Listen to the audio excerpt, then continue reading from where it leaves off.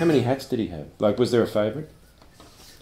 Favourite was always the one that was more bashed up and had a really good hole up in the corner. Yeah. So he's a man. They he's were a man. comfortable then. All right, number one. Now, oh, what's this one? Oh, look. It's got the hat again here, of course. Ah. Okay.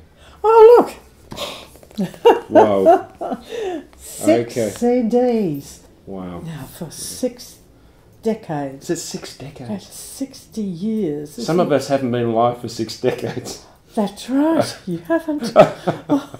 When the Rain Tumbles Down in July. Now, that was Slim's first commercial record release. Yeah.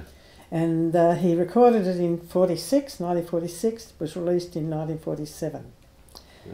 Each of these, in these decades, tried to choose tracks that Slim was still singing Yeah. 50 and 60 years later. That design... Yeah, where's that from? I've seen that's popped up a bit over the years. That was on the cover of his gold album. It was his 50th anniversary album. Yeah. And, that has become a real sort of logo for Slim. Yeah. You know, his...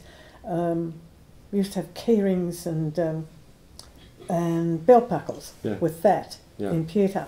And that was, and that was on the 50th album. Yeah. Because who would have thought even then that he was going to go on to do over 100 albums? It is amazing, isn't it? Yeah. Oh, well, that's... Okay, well... That's a nice one, You'll too. probably be quite good at using that later if we have a cuppa. Do you mind? Thanks, Joy.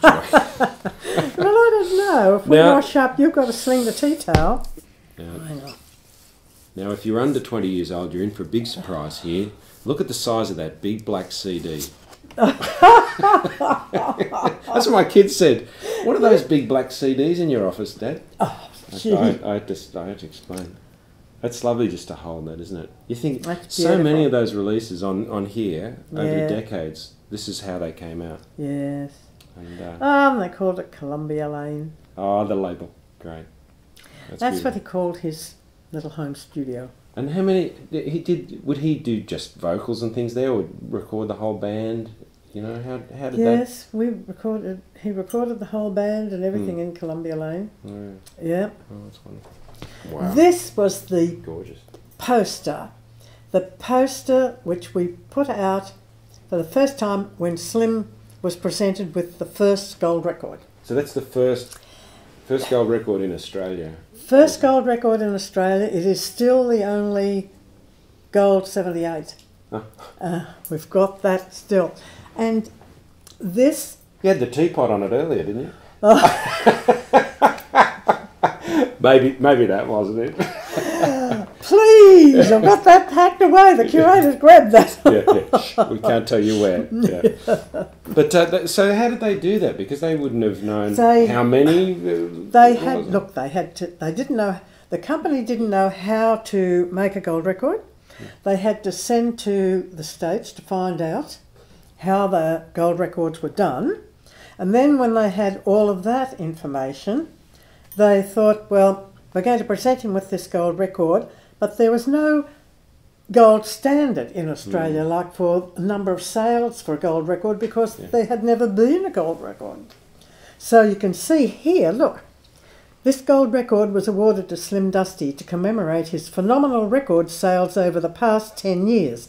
That's how it started, and of course, then the companies and the recording industry had to decide how many albums you had to sell for a record to go gold. Yeah.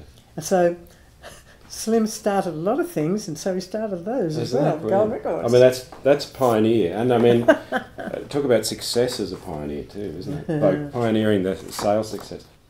So just explain this. This is quite fascinating. This is piece of history. A facsimile of Slim's stationery. See, when he was even putting his process records out, he was getting all this fan mail coming up to Nolla Creek, which is a very isolated place in those days. And he was getting so much that it got too much for him. He couldn't keep it up because, after all, he was working the farm.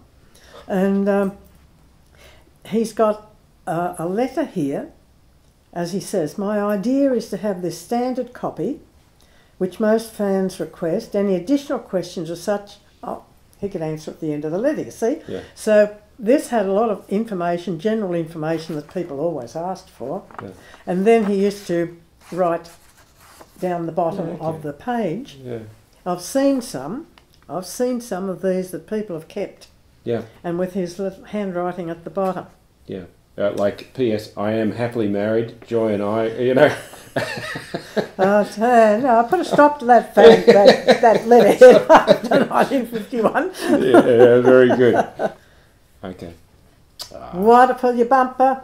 Put on your bumper sticker. Put the bumper sticker. Great. Stick it on your bumper. This is a great chance for people to join you on that journey. Yes. So congratulations, Joy. Thank you, And Colin. congratulations, Slim. Yes, congratulations, Slim. Yeah, brilliant. And the kangaroo still bounds on that rough and rugged ground. The anthills and the old pandanus grow.